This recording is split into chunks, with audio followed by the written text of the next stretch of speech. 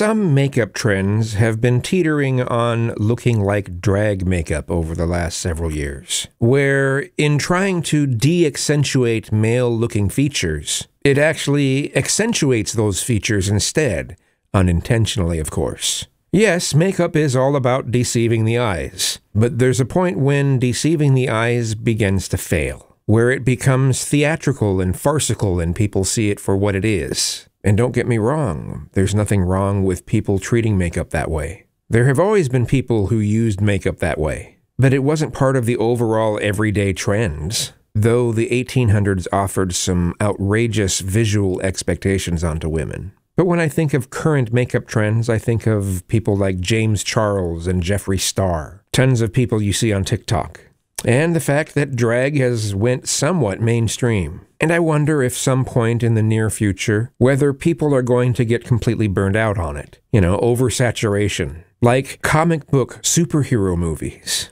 And don't get me wrong, I've often watched a lot of these makeup trenders because it's just a subject I'm interested in. But I also like to keep up with what is likely coming next for makeup trends, so I'll be like, oh yeah, here, I've seen it a number of times in person. I initially see it online, and then I start to see it in person. I just kind of like to keep on top of that. And sometimes it's quite artistic and beautiful, even though there's some times where it's very gaudy and looks like a drag performance, but sometimes they're very beautiful. But even the ones that are beautiful, sometimes it presents something that is different than what the people who are wearing that makeup want to present. People take it differently. The worst trends are all the cosmetic medical procedures. The lip fillers are the most ridiculous because they're so common. So you have smaller lips, so what? You don't want them looking like balloons.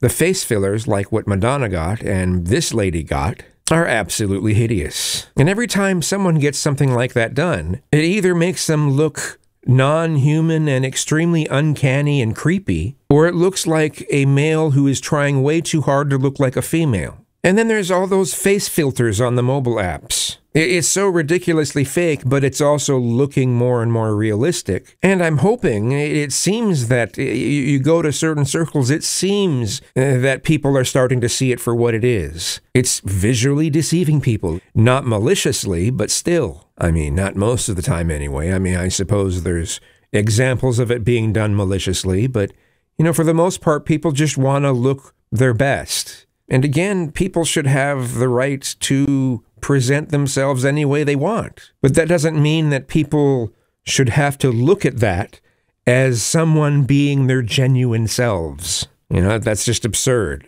Who someone genuinely is shows in their actions and how they treat others and kindness and all of that sort of thing, not this, way that they're presenting themselves visually. Do you think if or when people start to get burned out on this sort of stuff, that a more natural look might start to trend? The 1990s had some decent examples of the natural look, and I put my hands up this way when, I should put it in quotation marks or whatever, because it's a term that I'm using very loosely, because it still usually involves a lot of makeup, sometimes just as expensive as the stuff that looks expensive. But it is attempting to have an appearance as if it's more natural. Though there are obviously a lot of very bad examples. The worst thing I'm seeing floating around are people getting freckle tattoos.